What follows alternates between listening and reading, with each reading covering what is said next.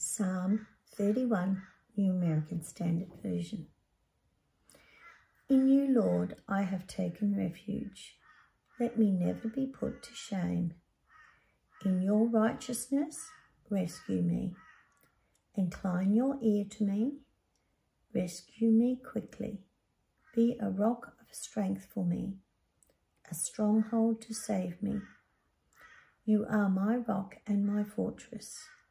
For the sake of your name, you will lead me and guide me.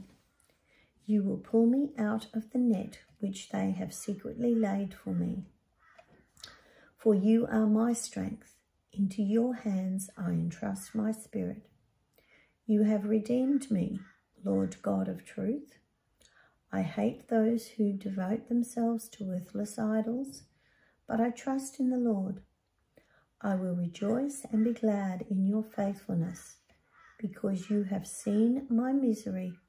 You have known the troubles of my soul, and you have not handed me over to the enemy. You have set my feet in a large place. Be gracious to me, Lord, for I am in distress. My eye is wasted away from grief, my soul and my body too. For my life is spent with sorrow, and my years with sighing. My strength has failed because of my guilt, and my body has wasted away.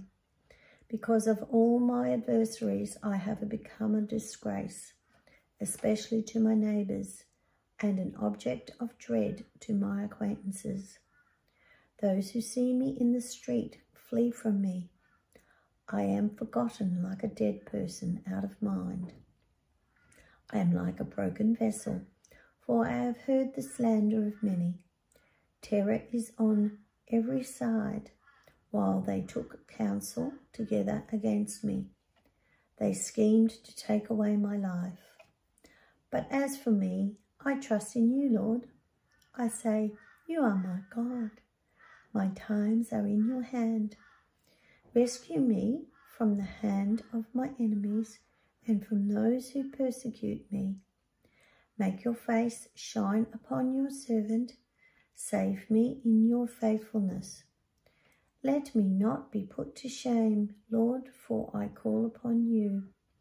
Let the wicked be put to shame. Let them be silent in Sheol. Let the lying lips be speechless, which speak arrogantly against the righteous with pride and contempt. How great is your goodness, which you have stored up for those who fear you, which you have performed for those who take refuge in you. Before the sons of mankind, you hide them in secret place of your presence from the conspiracies of mankind. You keep them secretly in a shelter from the strife of tongues. Blessed be the Lord, for he has shown his marvellous faithfulness to me in a besieged city. As for me, I said in my alarm, I am cut off from your eyes.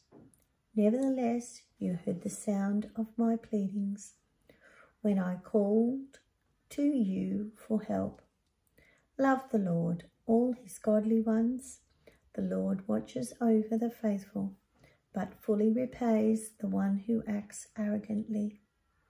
Be strong and let your heart take courage, all you who wait for the Lord.